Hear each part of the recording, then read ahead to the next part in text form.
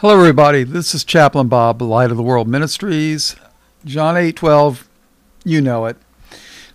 Listen, this is not going to be a long Bible study, but somebody once asked me why no healing. Well, there's various reasons. Sometimes a healing will come, but it's not immediate. And sometimes the answer is no.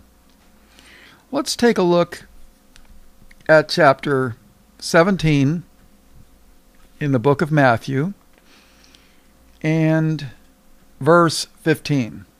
So that's Matthew 17 and verse 15. Now, earlier, Jesus had given his disciples, the apostles, power over devils. Maybe we should take a look at that real quick. So let's take a look at that first, since we want to build a foundation. Mark chapter 3 and verse 13. And he, Jesus, and he goeth up into a mountain, and calleth unto them whom he would, and they came unto him. And he ordained 12, that they should be with him, and that he might send them forth to preach, and to have power to heal sicknesses, and to cast out devils. All right, now let's go to Mark chapter 6. Let's see. Yeah, let's go to in Mark 6. Let's go read, I guess, from the beginning. Verse 1. And he went out from thence and came into his own country, and his disciples followed him. Who's he? Jesus. And when the Sabbath day was come, he began to teach in the synagogue. And many hearing him were astonished. Now, he's in his own country, okay? And many hearing him were astonished, saying, From whence hath this man these things? And what wisdom is this which is given unto him, that even such mighty works are wrought by his hands? Is not this the carpenter, the son of Mary, the brother of James and Joseph, and of Judah and Simon? And are not his sisters here with us? And they were offended at him. And they were offended at him. But Jesus said unto them, A prophet is not without honor, but in his own country and among his own kin and in his own house. So a prophet is not without honor, but in his own country and among his own kin and in his own house. Verse 5. Listen carefully. And he could do there no mighty work, save that he laid his hands upon a few sick folk and healed them. Why? Verse 6. And he marveled because of their unbelief. And he went round about the villages teaching.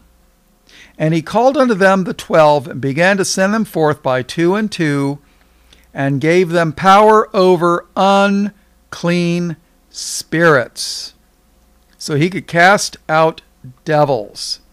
Isn't that what we just read, Mark 6? Oh, yeah. All right, now we're going to go back to Mark 17. And verse 14. And when they were come to the multitude, there came to him a certain man, kneeling down to him and saying, Lord, have mercy on my son, for he is a lunatic and sore vexed, for oft times he falleth into the fire, and oft into the water. And I brought him to thy disciples, and they could not cure him. Then Jesus answered and said, O faithless and perverse generation, how long shall I be with you? How long shall I suffer you? Bring him hither to me. And Jesus rebuked the devil, and he departed out of him. So this guy was falling into the fire and into the water. Why? Because the devil was trying to destroy this person. But Jesus rebuked the devil, and it departed from him, and the child was cured from that very hour. Verse 19. Then came the disciples to Jesus apart and said, Why could we not cast him out? And Jesus said unto them, Because of your unbelief.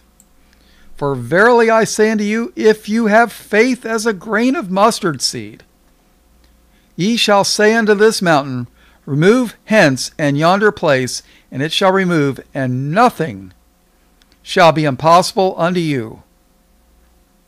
Verse 21, here's the punchline. Howbeit, this kind goeth not out, but by prayer and fasting.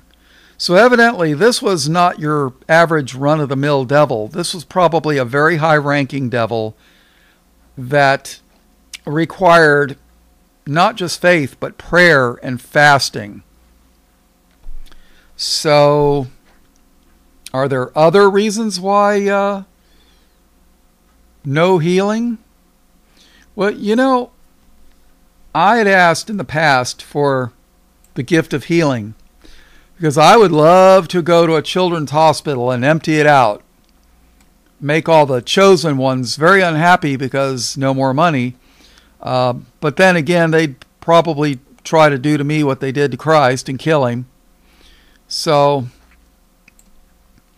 all right, well, yeah, my answer was no. Let's take a look at 2 Corinthians chapter 12. Now, little background. You will find that Paul here is talking in the third person, but you'll find out eventually that he's speaking of himself.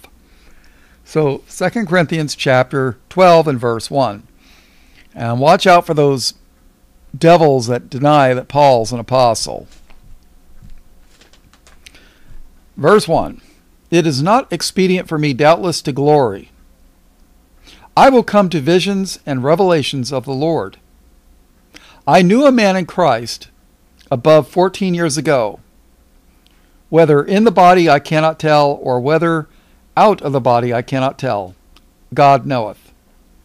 Such an one caught up to the third heaven. Did you know there's at least 3 heavens? Yeah.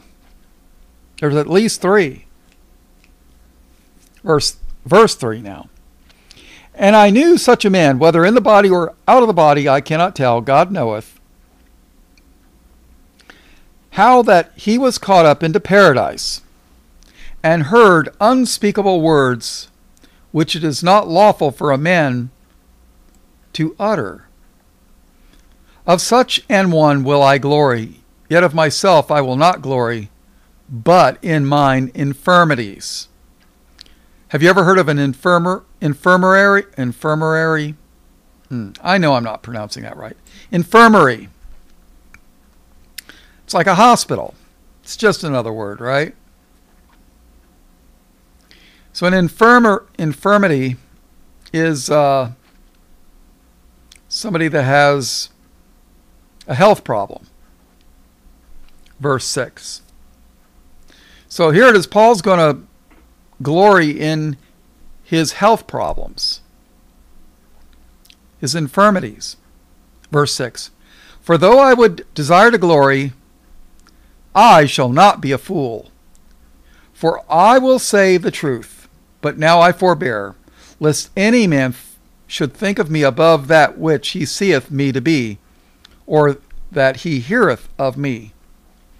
And lest I should be exalted above measure through the abundance of the revelations, there was given to me a thorn in the flesh. A thorn in the flesh, the messenger of Satan to buffet me, lest I should be exalted above measure. For this thing I besought the Lord thrice, that it might depart from me. And he said unto me, My grace is sufficient for thee, for my strength is made perfect in weakness. Most gladly, therefore, will I rather glory in my infirmities, that the power of Christ may rest upon me. Therefore I take pleasures in infirmities, in reproaches, in necessities, in persecutions, in distress for Christ's sake. For when I am weak, then am I strong. Did you notice that? When we're weak in our flesh, we are strong in Christ. Therefore I take pleasure in infirmities and reproaches and in necessities, in persecutions, in distresses for Christ's sake. For when I am weak, then am I strong. I am become a fool in glorying. Ye have compelled me, for I ought to have been commended of you. For nothing am I behind the very chiefest apostles, though I be nothing. All right, so sometimes we're given a thorn in the flesh, an infirmity, so that Christ's grace may abound. You know, Paul had a problem and asked for it thrice, and, you know, Jesus said, nope, I don't think so. My grace is sufficient for thee. That's kind of the Bob paraphrase. So sometimes the answer is no, because, well, like we read earlier, people didn't really have any faith. Like we read in Matthew, well, we could read in Matthew 13 and verse 58. And he, Jesus, and he did not many mighty works there because of their unbelief. So sometimes you can get a no because people just, they want to get healed, but they really don't have any faith. Other times people get sick because of sin, like fornication and adultery. People will get venereal diseases. I mean, I once read that there's like, dozens of venereal diseases. You know, everybody pretty much knows about gonorrhea and syphilis, and you probably heard of chlamydia and genital herpes and AIDS and what have you. But you can be forgiven for adultery and fornication, but sometimes you will still have to live with the consequences of sin. So sometimes that's what happens. Sometimes sickness happens from eating the wrong kind of foods. You know, people eat things that the Bible says not to eat. Do you know that every year people die from eating shellfish? Because it's a bottom feeder and it filters out poisons in the water. I'm not saying it's, how would I say this? It's not a salvational issue, in my opinion. But if you eat the things that God says not to, and you get sick from it, whose fault is that? Is it God's fault? You know, God also, you know, people eat pork and God said don't eat it. And yes, I'm sure people, I don't know, I've heard people say that the pork's cleaner today than it used to be in the past. I don't know how true that is, being that I think, what was it, Smithfield Farms, if memory serves me correctly, they are the largest producer of pork products in the world. They were recently bought up by China, and Chinese are not exactly known for being the cleanest people in the world.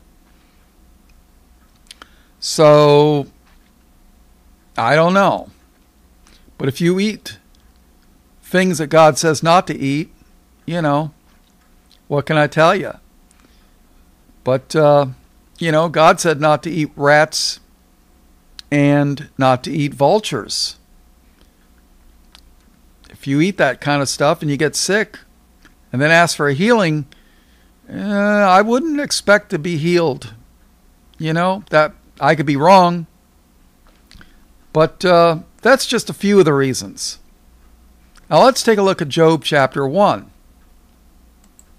All right, Job chapter 1. I've read this a couple of times, so, those of you that have listened to me for a long time, this will be kind of a repeat for you. But then again, there's always new people. Job chapter 1, verse 1. There was a man in the land of Uz, whose name was Job. And that man was perfect and upright, and one that feared God and eschewed evil. In other words, Job hated evil. And there were born unto him 7 sons and 3 daughters. His substance also was 7,000 sheep, and 3,000 camels, 500 yoke of oxen, and 500 she-asses, and a very great household. You'd need a very great household, as of, servants and what have you. I mean, one person cannot watch 7,000 sheep. Just ain't going to happen. And a very great household, so that this man was the greatest of all the men of the east. And his sons went and feasted in their houses, every one his day. Most people, Bible expositors, think that their day is their birthday. Every one his day, and sent and called for their 3 sisters to eat and to drink with them. And it was so, when the days of their feasting were gone about, that Job sent and sacrificed them, and rose up early in the morning, and offered burnt offerings according to the number of them all. For Job said, It may be that my sons have sinned and cursed God in their hearts. Thus did Job continually. Now, people will point out and say, well, see, Job offered sacrifices for his sons, but not for his daughters. So they'll try to convince you that Job didn't care about his daughters. Well, I have a different way of looking at that. Maybe Job's daughters were much more godly than his sons.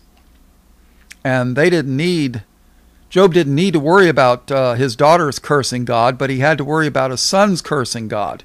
And that's why he did sacrifices for them. I don't know. That's just me. Some guy that doesn't watch much TV and has spent a lot of time reading the book. Now, verse 6.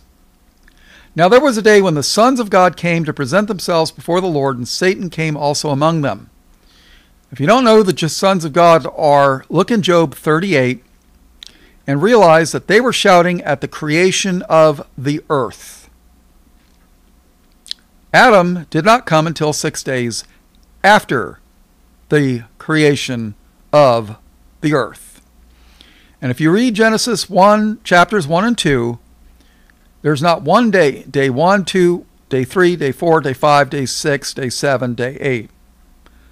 Not one of those days does it mention the Lord creating the angels.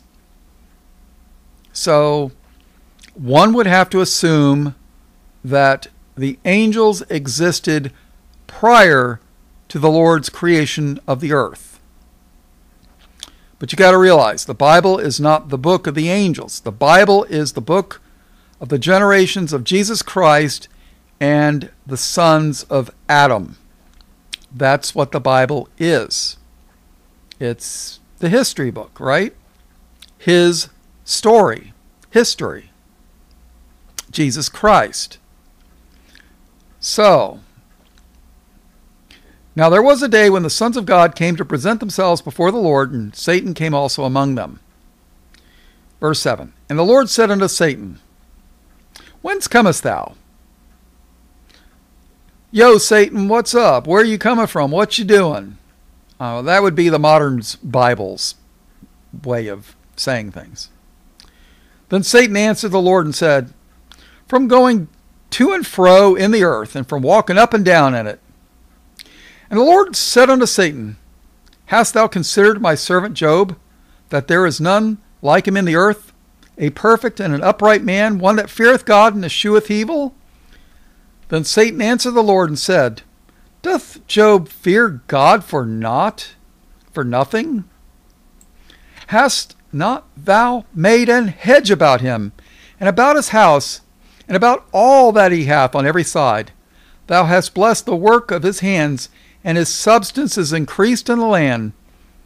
But put forth thine hand now, and touch all that he hath, and he will curse thee to thy face.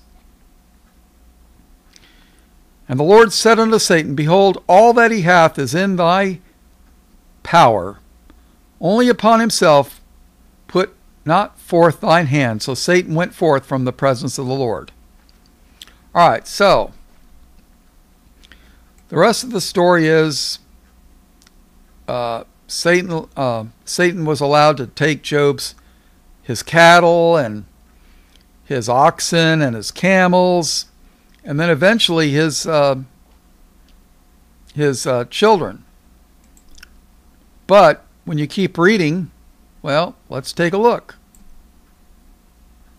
So let's skip ahead to Job chapter 2, because I don't want to make this a long study. Verse 1. Again there was a day when the sons of God came to present themselves before the Lord, and Satan came also among them to present himself before the Lord. Now remember that the sons of God, the next time you read Genesis and you get to chapter 6, remember that the sons of God, if Job 38, are angels. All right. Verse 2. And the Lord said unto Satan, Whence comest thou? And Satan answered the Lord and said, From going to and fro in the earth, and from walking up and down in it. And the Lord said unto Satan, Hast thou considered my servant Job, that there is none like him in the earth, a perfect and an upright man, one that feareth God and escheweth evil, and still he holdeth fast his integrity, though thou movest me against him to destroy him without cause? And Satan answered the Lord and said, Skin for skin, yea, all that a man hath will he give for his life. But put forth thine hand now, and touch his bone and his flesh, and he will curse thee to thy face. And the Lord said unto Satan, Behold, he is in thine hand, but save his life. So in other words, you could do anything you want, but you can't kill him. So Satan went forth from the presence of the Lord, and smote Job with sore boils from the sole of his feet unto his crown. Now here it is, Satan has the power of disease.